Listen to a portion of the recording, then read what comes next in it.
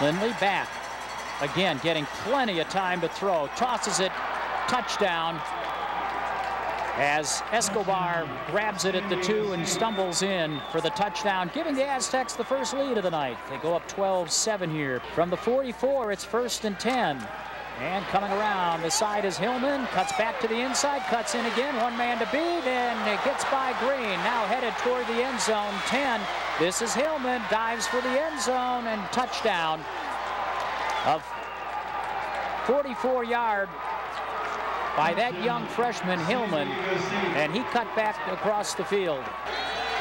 1st and goal, trying to answer immediately after that strike to Marcus Allen. Plenty of room, walks into the end zone. Well, maybe not quite walk, as Powell was there, but Hillman scores his 3rd touchdown of the contest.